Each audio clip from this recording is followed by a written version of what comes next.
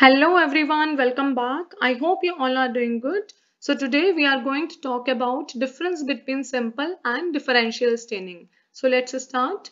See the first point of difference, number of stain used. In case of simple staining, we use only one stain. And in case of differential staining, we make the use of more than one stain. If I talk about stain, then stain is a kind of chemical or dye which is usually a kind of coloring agent, okay, that improves the visualization of microorganisms by increasing contrast between the background and the object during microscopic examination, right? Let's see the second point of difference, color imparting. Simple staining imparts only one color to all bacterial cells under examination, right? As we use only one stain in case of simple staining. And if we talk about differential staining imparts two or more different color to bacterial cells. Okay, let's see the third point of difference, outcome. If we talk about outcome, then simple staining helps us to determine the size, shape and arrangement of bacterial cells. Okay, whatever bacterial culture we are examining, what is the shape of bacterial cells in that culture, whether they are cocci, that is circular or round shape, whether they are rod shape, that is bacilli, or if any other shape is there, that can easily be recorded after performing simple staining. And along with that, what kind of arrangement of bacterial cells is there in our sample. So whether bacterial cells are singly placed, whether they are present in pairs, or they are going to make any kind of bunches, groups, or they are present in chains. So this type of information can easily be derived about a culture after performing simple staining. Okay, now we are coming towards the outcome of differential staining.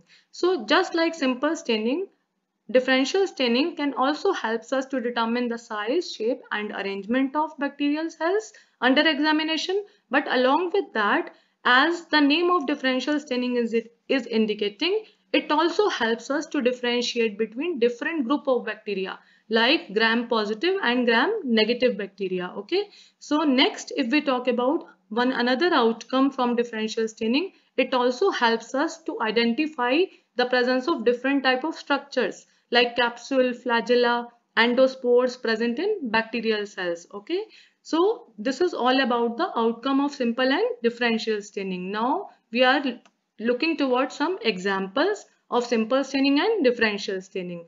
So if we talk about simple staining, then methylene blue and crystal violet based staining are very good examples of simple staining which are routinely performed in microbiology laboratory. Okay, and if I talk about differential staining, then we can easily come to know about these methods, gram staining and acid fast staining, which are very good examples of what? For differentiation in groups of bacteria under examination. Like with the help of gram staining, we can differentiate gram positive and gram negative bacteria. And if I talk about acid fast staining helps us to differentiate between acid fast bacteria and non-acid fast bacteria. And one of the very good example of acid fast bacteria is Mycobacterium tuberculosis. That's why acid fast staining is also used in generally medical microbiology laboratory to identify Mycobacterium tuberculosis. Okay, acid fastness is actually a property of those bacteria which is related to the presence of mycolic acid in their cell wall.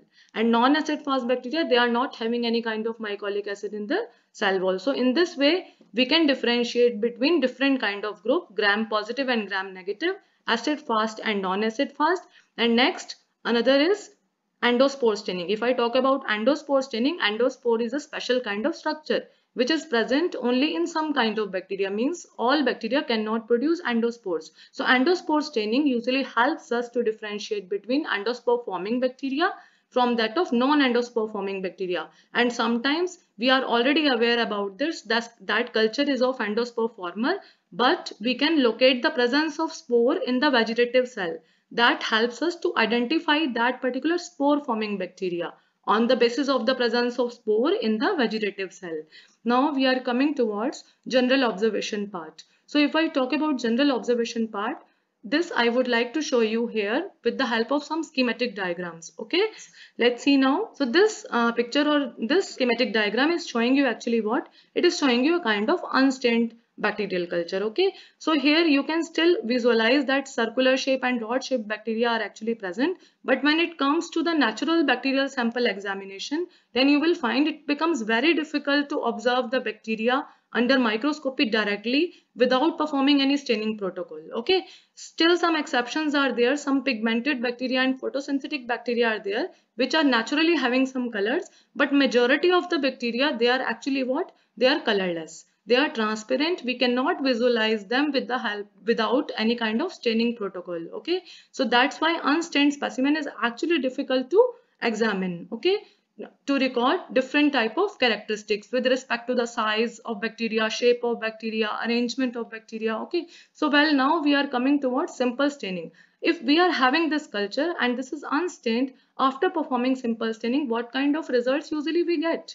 So this kind of observations are actually taken by us after performing simple staining when we use crystal violet. So already I have told you in simple staining we will be making the use of only one stain. So what we can expect that all bacteria, whether they are of same genera, same species or same strain, whether they are of different genera, different species or different strains, they will be going to take the color of same dye because only one dye we are going to use here, right? So this type of results usually we get after simple staining. Okay, now we are coming towards differential staining observations. If I talk about differential staining observations, then firstly you can observe, note the observations for gram staining. Okay, gram staining, already I told you same culture is there and now we are going to perform gram staining for it. What we can expect from here, that gram staining, after gram staining we can come to know about the presence of gram positive and gram negative bacteria.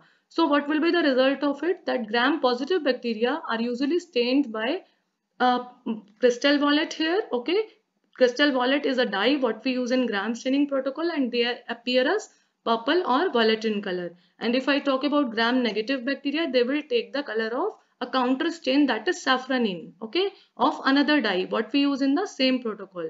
So on the basis of color given by gram positive and gram negative bacteria, we can differentiate between these two group of bacteria, okay, by using gram staining. So this is a very good example of differential staining. Now we are coming towards another staining, that is endospore staining. So in endospore staining actually we use two kind of dyes, malachite green and saffronin. Okay, so malachite green is actually responsible for staining our spores and saffronin give color to vegetative cells. So firstly we can observe what is the outcome of endospore staining here, that we can easily differentiate between endospore forming bacteria and endospore non-forming bacteria.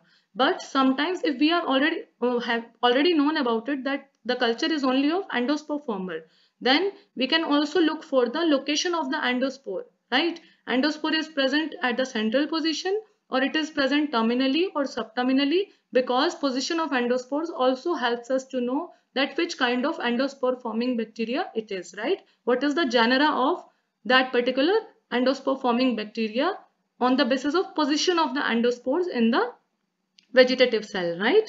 So in this way you can come to know about it that gram staining is going to help us in differentiating between two different group of bacteria, gram positive and gram negative.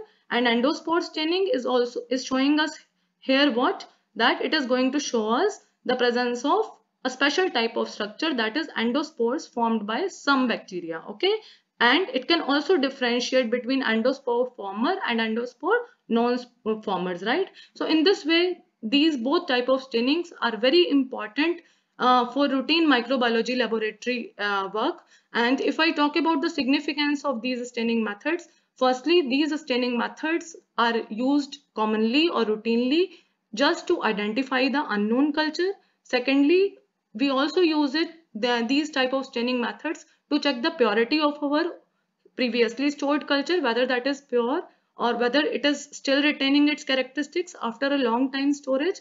And thirdly, to diagnose the causal agent associated with a particular disease. Okay, if that disease is of microbial origin, then we also routinely go for performing these kind of staining methods just to know about the bacterial culture, okay, associated with a particular patient sample. So this is all about the differences between simple and differential staining. So I hope this information will really be useful for all of you.